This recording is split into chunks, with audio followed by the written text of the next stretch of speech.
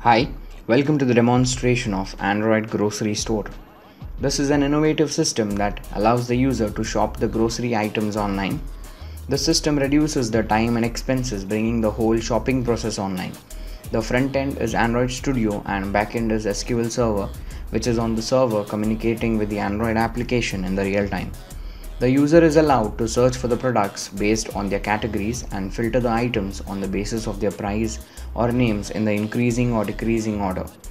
The system gives the user an innovative floating cart experience which he can find on almost all the pages and open as a small layout without leaving the current page.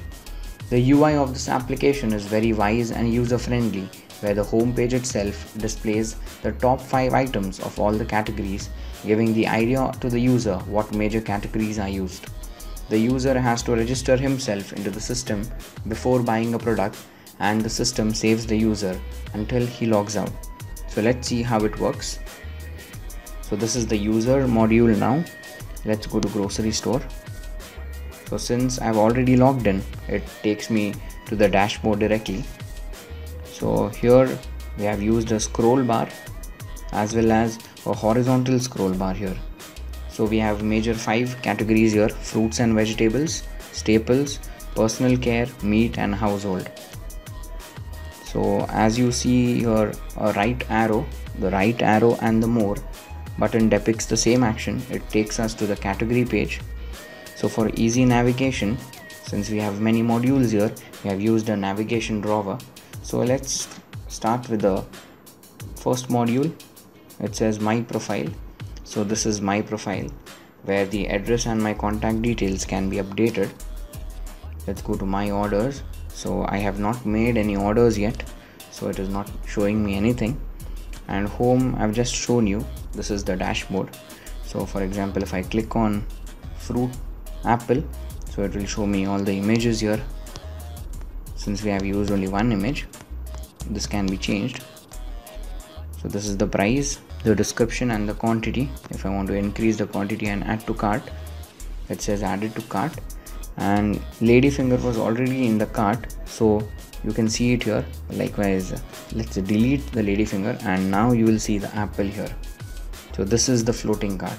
If I close it and if I click it again, so this is the floating cart. It doesn't leave the page.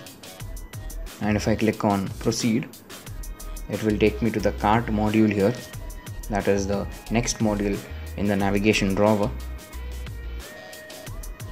We'll come back here. Let's go to the category pages now. So this is fruit and vegetables. So you will see 2 arrow buttons at the bottom of the page. They are not active yet, as we show only 9 items per page. So here above you will see 3 options or menu items, I'll say. One is profile. If I click on profile, it will go to my details back here. Let's go to fruits and vegetables.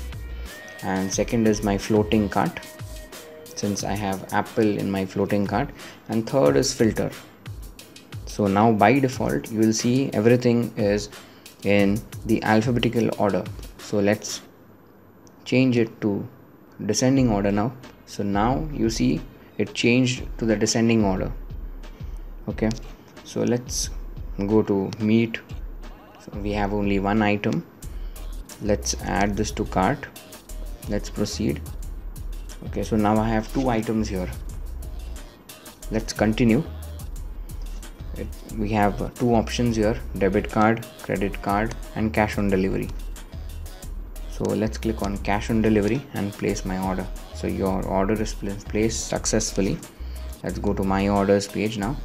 Okay, so this is my order with the order ID, with the amount, with the items, and the status is said submitted. So the status is changed in the admin side, as well as the items that we have seen in the modules are also added in the admin side, which you will see in the admin part of the video. So that's it for the user module.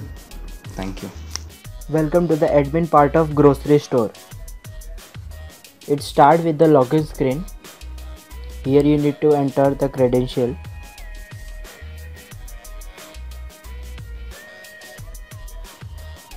Here you can see all the product by its category, like fruits and vegetable, household, meat, etc. If we click on any specific product, you can see its detail, like its price, category and description.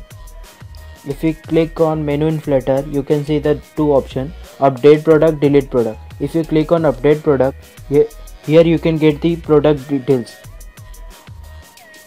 and you can modify it. Here you can see the product name is updated, and one option is also there, delete product. Here you can see the product is deleted. If you want to add new product, so by clicking the floating button, you can add new product.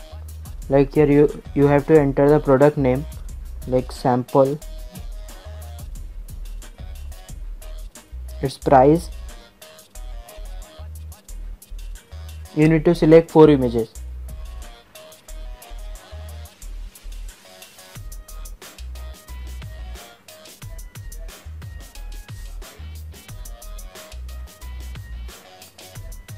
And product description.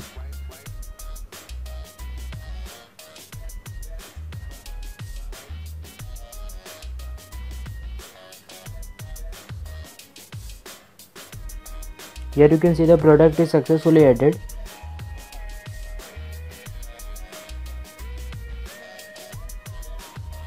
If you click on meat option, you can get the product like here.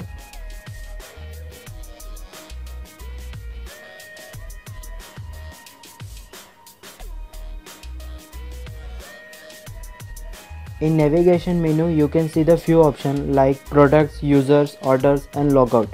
If you click on users, here you can see the users list with their name, mobile number and address.